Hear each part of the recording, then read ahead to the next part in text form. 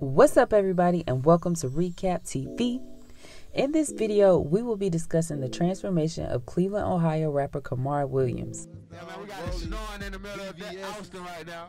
Yeah, VVS, Arabian doll, two-tone with the stone. He's talking a lot of rich shit. I don't know. A lot of rich shit. Put this up, okay.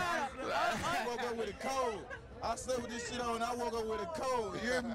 The rolling got booze. Oh, nose. Oh, you. In my nose. Hold on. Can you do this one more time? Hold up. Oh, you rich. This shit. Gotta turn the brightness down on the camera for that. Qmoney Williams, known by the rap name Qmoney, was born December 1995. He lived in the Park Place apartment complex on East Boulevard in East 105th Street. His parents divorced before he was born, but he did grow up with both his mother and his father in his life. He notes that his father was also a rapper who went by the name J-Bone. Qmoney will often seek his father's approval and hold his opinion regarding his raps to a high standard. He states that his mother did what she could, but he wanted more, which led him to his decision to start hustling. During school age, Qmoney took piano lessons and participated in his school's band. He attended several high schools before graduating in 2015, and in 2016, he made his musical debut, using SoundCloud and social media to build a fan base. His earlier projects would get few thousand views and plays, but he continued to put in work. In 2017, he went on to release his most successful song at that time, titled Work. This song would lead to his record deal with Think It's a Game. I just signed my first motherfucking deal at Mason. Warner Brothers is going. Hey!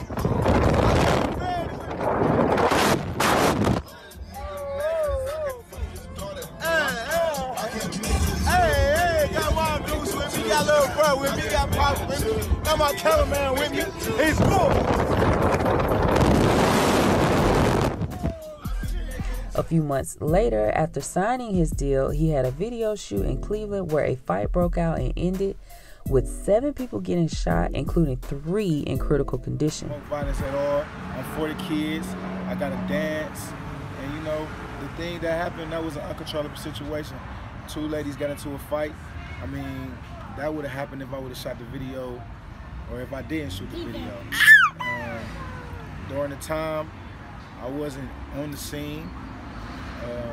I heard about it, and I'm sorry to all the families that was affected by it.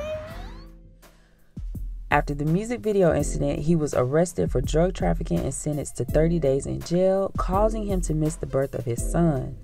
While on lockdown, he would be encouraged by the positive feedback he received from other inmates about his music, causing him to leave the drug trade. In an effort to turn his life around, once released from jail, he worked as a lifeguard. This was short-lived due to the success he would quickly obtain with his single Work, which as of today has around 13 million views on YouTube.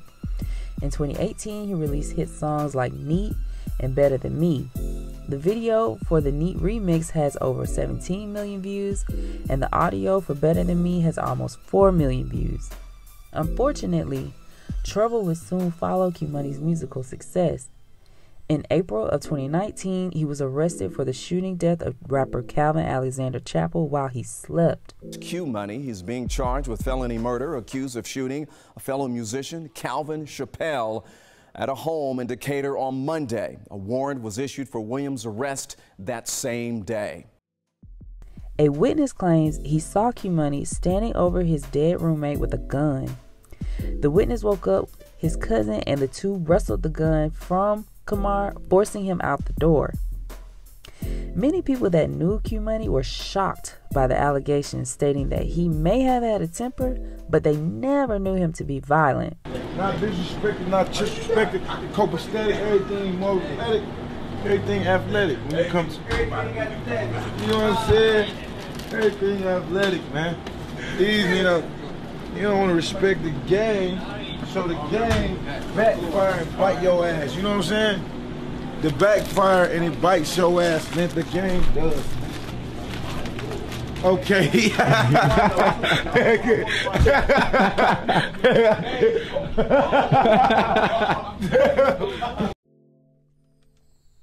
Qmar and Calvin knew each other as they were both rappers from Cleveland, Ohio, and made their way to Atlanta, Georgia. The night before the incident, Chappell, Williams, and several of their friends went out to a nightclub. Everyone returned around 5 a.m. Chappell went to sleep and Qmoney went to get food, but returned around 6 a.m. The shooting was caught on surveillance.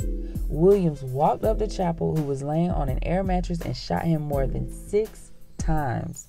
Upon investigation, it was determined that Williams tried to shoot and disable the camera before he shot Chappell. He also called one of his friends later that same day and asked him to delete the video. He turned himself in on September 2019. Qmoney's family claimed that he acted in self-defense. They released a statement stating, "First, we would like to send our deepest condolences to the Chappell family at this unfortunate time of loss. We were very familiar with Calvin Alexander Chappell in his younger years with our son. He was a kind young man with a bright future as a singing, recording artist. Our son, Qmar, was focused on bringing positive energy through his music. He started his career from the ground up and does not promote violence or portray the use of guns in any of his visuals that he releases. His rapid rise to stardom fueled his ambitions to continue to work hard to get his career to the next level until he had reached the goals that he had set for himself. Qmar loves his son, his family, and his craft. He has shown perseverance to eventually have become the next biggest artist ever.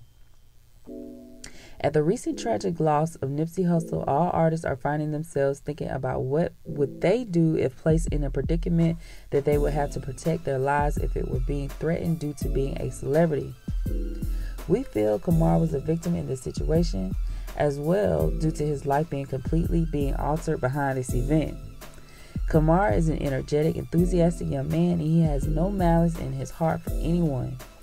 As the facts and evidence continue to become available, we are sure that they will show that Qmar acted in self-defense, from feeling as though his life was at risk and being threatened. We are deeply saddened by the way the information that has been released portrays the night in question.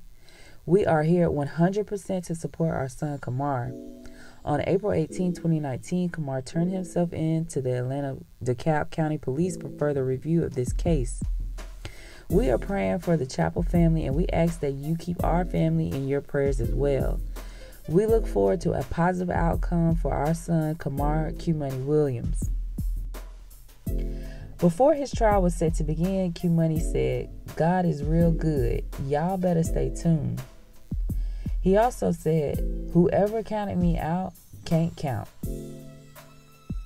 In September 2022, Qmoney was found guilty of murder for fatal shooting of Calvin Alexander. Qmar was charged with malice murder, 2 counts of felony murder, aggravated assault, possession of a firearm during the commission of a felony, and sentenced to 55 years, and the motive is still unknown. Since his conviction, Qmoney has spoken out. He said, "They prey on my downfall. I just want my story to be heard." Qmoney's career ending in this way is disheartening because he was on his way up. He was starting a new wave with his dancing, beats, and lyrics. He was quickly gaining momentum, all for an abrupt halt to occur before he could really make his mark in the music industry.